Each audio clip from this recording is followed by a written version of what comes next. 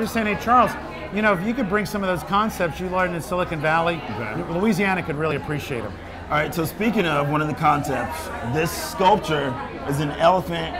You started talking to me about this. Let's finish the story. What's up? A year and a half ago, we were in this gallery. It's Aria Dante. It's on Julia Street, which, as you just saw, is the art district in New Orleans. About 8 blocks long. It's fabulous. And a gentleman here came to me and said, I want to build a big piece of art. If you can find me a place, I'll do it. All right.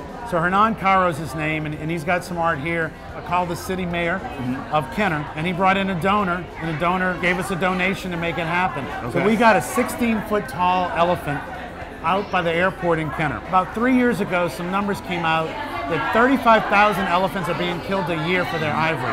And there's only about 400 to 500,000 max left. So do the math. You know, that's 20 years and they're gone.